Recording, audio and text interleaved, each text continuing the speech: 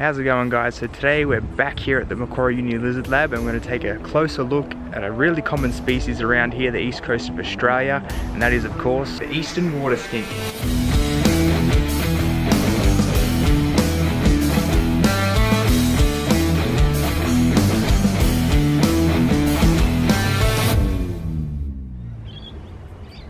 So in their natural wild habitat, you'd normally find these guys living in and around waterways. And that's basically what gives them their common name. However, these guys are super adaptive and they're actually in most people's houses, around in their gardens, and just in suburban areas. They're absolutely everywhere. One of the most common species around you'll find. And these guys are some of the fastest little lizards around. If you've ever tried to catch one, you'll know what I mean. They are just little zooming rockets. They're almost impossible to catch unless you have one cornered or something, and even then it's pretty hard. That is what I'd imagine would be one of the main downsides in keeping them in captivity, is that they're really hard to catch. So if you're trying to move them to a new enclosure or something like that, it's going to be a bit of a process to try and catch them. So for such a common animal, they are quite a beautiful little species. You see that golden sort of coloration down their back. They've sort of got a gold stripe that runs on each side of that sort of tanned bronze colour down their back. And they have that black line with the spots all over it. They're quite a pretty little animal. So a predator avoidance strategy these guys have is they can actually drop their tails like a lot of skinks.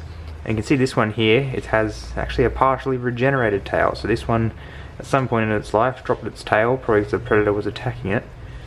And then basically that tail wiggles after it's been dropped off, so the predator goes for that. And these guys can make an escape. And then later on down the track, they regrow their tails. But as you can see sort of the break point right there, and where it's grown from there, it'll never look the same as it once did, and it won't grow as long.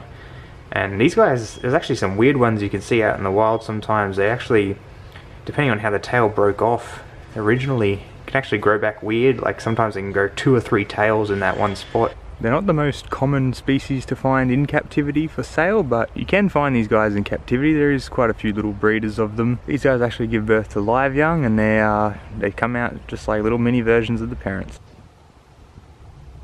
So here in captivity, these guys eat a wide variety of different things, but here we mainly feed them dog food and insects. Today's dog food feeding day, and they're absolutely doing nuts for it. They will run to the bowl and start feasting. Yeah, these guys also love their live insects and a bit of vegetation. They're quite omnivorous. They're just hilarious to watch running around with their food. So they're quite easy to feed, quite fun to watch, especially when feeding insects. So these guys are very fast lizards, so when they're zooming around trying to catch crickets and whatnot, it's very fun to watch.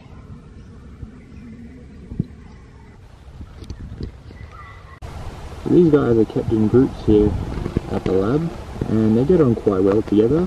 If you're going to get some for yourself in your own collection, I would suggest you do keep them in a group, because they do interact with each other quite well. I just probably wouldn't keep 2 males together. That's the general rule for co-having any sort of species of reptile. So these guys are very adaptive and a very hardy species, so they do great in both indoor and outdoor enclosures. If you live somewhere where these guys naturally occur, or somewhere close, then you should probably get them outdoors if you can, because they'll love that sunshine and they'll just do great out there.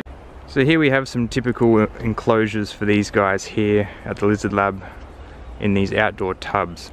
So the basic idea of them is you've got a round tub they can't climb out of, they've got a bunch of hides in the form of those stacked tile sorts of things. Got the large water bowls that they can get into with the tile in there as well, so they can't drown and they can easily get out. And then of course we have the food dishes as well.